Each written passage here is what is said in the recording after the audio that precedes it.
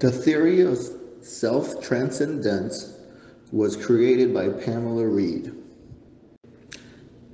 The theory proposes that people's capacity for self-transcendence is activated when they face life-threatening illness or undergo health-related changes that intensify awareness or vulnerability or mortality. This increases in self-transcendence is evident in expansion of self-boundaries in ways that foster well-being. So by facing life-threatening events, it reflects on our well-being through self-reflection. Definitions for the self-transcendence theory include person, human being developed through life events and environments. Nursing, assistance through interpersonal process and therapeutic management of environments to promote health. Health, sense of feeling whole and healthy according to one's own criteria for wholeness and health.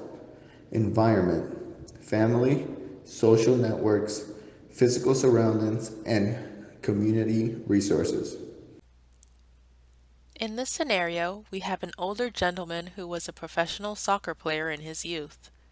In recent months, he has been losing his balance and had several near-fall experiences. Yet he appears to be in denial about his ability to walk without assistance. He insists on being, quote, independent.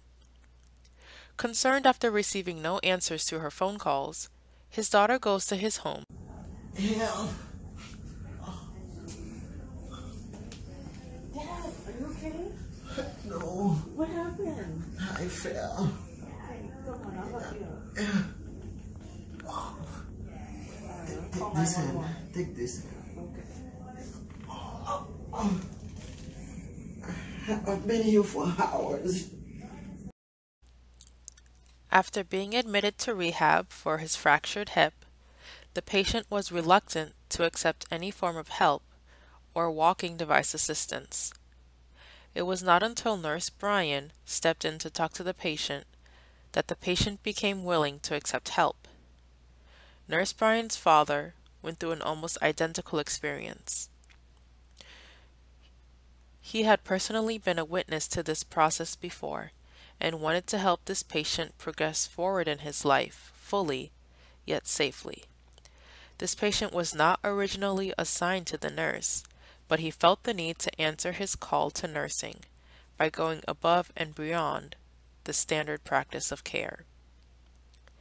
He focused on identifying the needs of this patient and finding ways to help the patient accept that he can still have independence in life, just in a new way. The patient is able to transcend his sense of self in this difficult period of life. Realizing his limitations allows him to mature to a new place in life, adapting to his circumstances. Two ways principle of holistic nursing were applied. Person, coming to accept life change and development.